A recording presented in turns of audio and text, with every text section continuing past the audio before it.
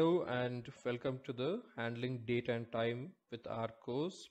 We at Rsquared Academy are really excited about this course and we hope you are too. Now let's go ahead and take a look at the agenda for this course.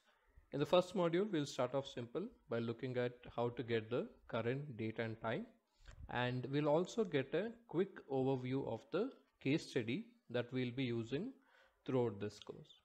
In the second module, we'll understand date and time classes in R, that is how does R store date time. So we'll look at three different classes, and we'll also understand how R internally stores date and time.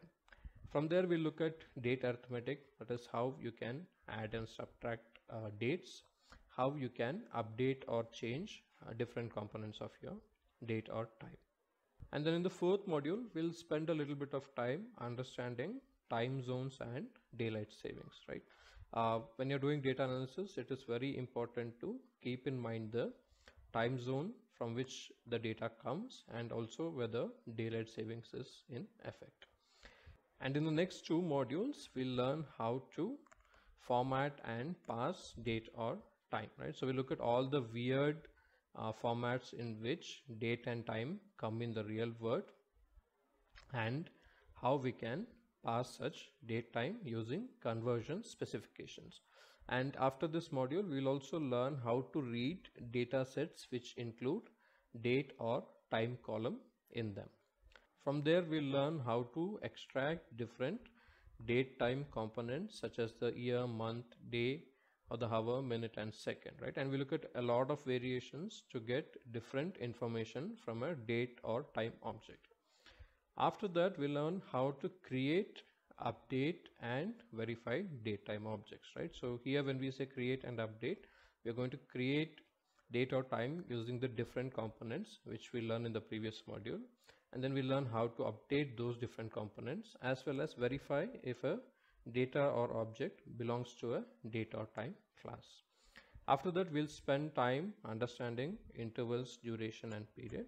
And we'll end by learning how to round and roll back dates. Now, the prerequisites for this course are you should have basic knowledge of R and RStudio. That is, you should know how to use them. You should have a laptop or desktop with a working internet connection, and you should also have a bit of knowledge about basic data manipulation, right? So whenever we use these different data manipulation techniques, we'll refer you to our courses which cover these topics, so you can quickly take a detour, learn those concepts, and continue your learning journey. Now, in the learning management system, you have access to all the videos, the slides in both PDF and PPT formats. You have access to all the R script, the ones used in the examples, and also the solutions to the practice questions. The data sets that we use in this course are also available along with suggested readings. Now, if you need any help, you can use the discussion forum and you can ask questions there, or you can email us at support@rsquaredacademy.com. You can also reach out to us on our phone number as well as raise a ticket using the given link. And if you're not coming through the learning management system, you can still access all the resources such as the slide, code and data, and the link to the blog post. All of them are there in the GitHub repository, so that is also mentioned wherever necessary. And we also created a RStudio Cloud project so that you can quickly take a look at the examples as well as all the data sets and R script, right? And there's also a blog post, right? So you can go through that blog post as well, and there is also a chapter in an ebook, so we'll add that link as well. That is about the resources for this course. Now, good luck as you get started, and we look forward to seeing you in the discussion forums. Now, in the first module, we'll keep things simple and learn how to get the current date and time, and how to check whether the time is in AM or PM. And since 2020 is a leap year, we'll also learn how to check whether a given year or a particular year is a leap year, right? So we'll look at functions from both base R and the lubridate package. As and when I use the functions from the lubridate package, I'll call them out so that you know which function comes from where, whether it's from base R or it's from a different package, right? So let's get started. First we'll load the packages that we'll use.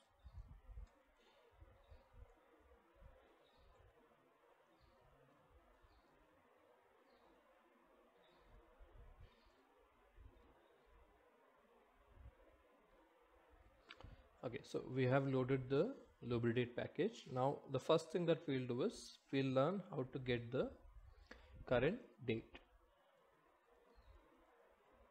And so you can use two functions here. The first one is sys.date, which comes from base R,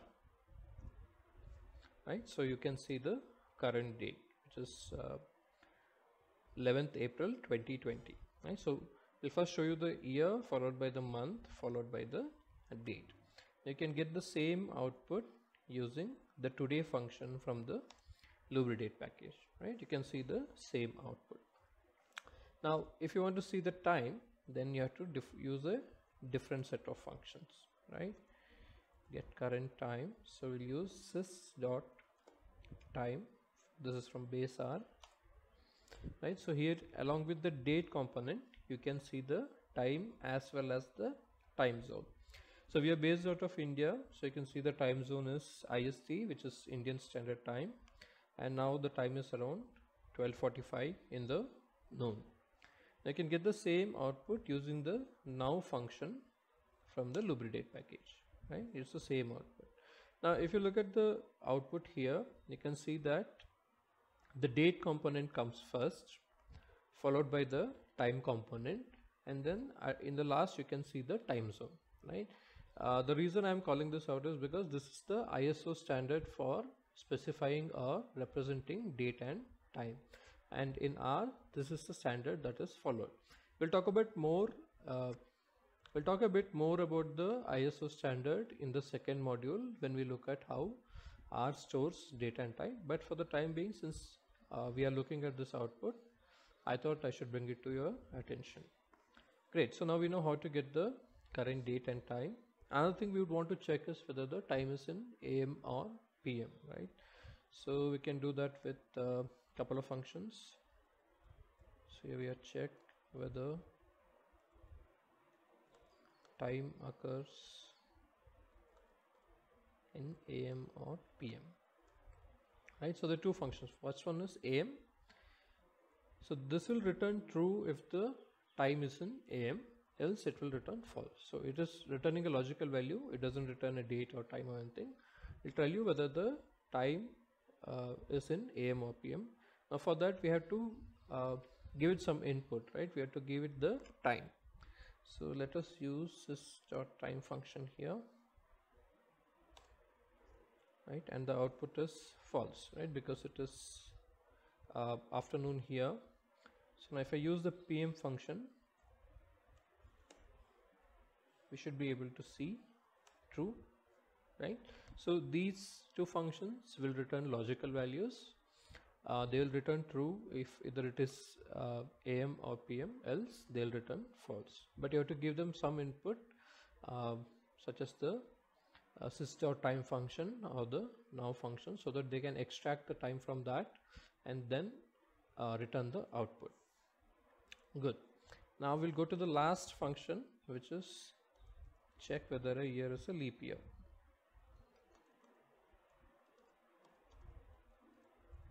For this we'll use the leap_year function.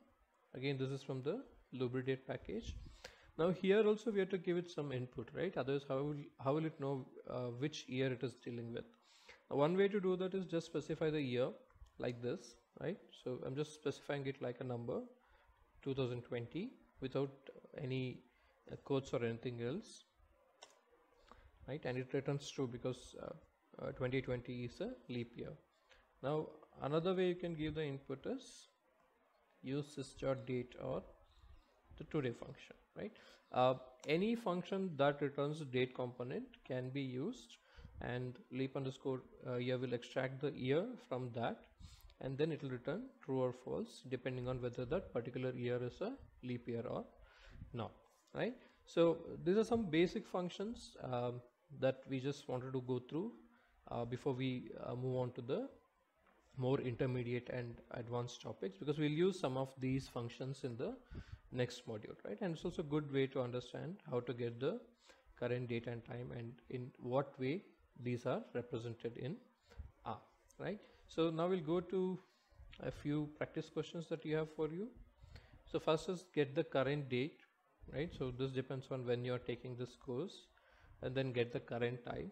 So whether you're learning in the morning or in the evening, and then check whether the time is in AM or PM, right? So probably you'll figure out whether you're a morning person or an evening person. And finally, check whether the following years are leap years or not. So those are 2018 and 2016. Right, pretty simple. You'll just be using the same set of functions that we looked at, but it's just that you go through them and get a hold on these things. Now all these practice questions are there in the learning management system. There's a PDF file in each of those modules, so you can read through those questions, and then we are given the solutions in an R script, right? So first you try to answer them and then compare your answers with the solutions we have provided. Now before we go to the next module on how R handles date and time, we'll just get a quick overview of the case study, right? So we have a simple small data set of an imaginary trading company, right? So there are 3 columns: invoice, due, and payment. So this is like the company generates invoices, then there's a due date before which the payment has to be made for this invoice, and then there's the actual payment date when the client actually makes the payment against this invoice, right? So there are only 3 columns: invoice, due, and payment, and all of them have dates in them, right? Now when you read this data in, the way we have structured it is that R will recognize it as date and it will be stored as date once you read that in. But in most other cases, that is not how things will work out, right? You'll have to specify whether that particular column is date or time object, right? And for that, you need to understand the different formats in which date and time come. Now that is something that we'll cover in the 5th or 6th module, right? So when we come there, what we'll do is we'll look at 2 other data sets that we have and we'll read them in while we are specifying their date or time formats, right? So we'll also look at the code, that's we'll type in the code where we are specifying the date or time, and we'll also use the RStudio IDE to read in one of the data sets. So that way you know both the ways to read the data in and to specify the date and time formats. But for the time being, till you reach that module, you can just read this data set in. We are given the script to read this data set in. You can read it in and start using in the examples in this course. But once we reach that module, we'll cover how to specify the date time formats, right? So in this case study, we'll answer a few questions like extract the date, month, and year from the due date, compute the number of days to settle invoice, compute days overdue in cases where the payment has been delayed against the invoice, check if the due year is a leap year, and a bunch of other questions, right? Now these questions are spread out through all the different modules, right? So as and when we have covered the concepts required to answer them, we'll take this and we'll start answering these questions, right? So these questions will pretty much be covered all the way till the 9th module. Okay, so this is a case study and the underlying data set. It is also there in the learning management system. The questions of the case study are also there in a PDF file along with the solutions as well, right?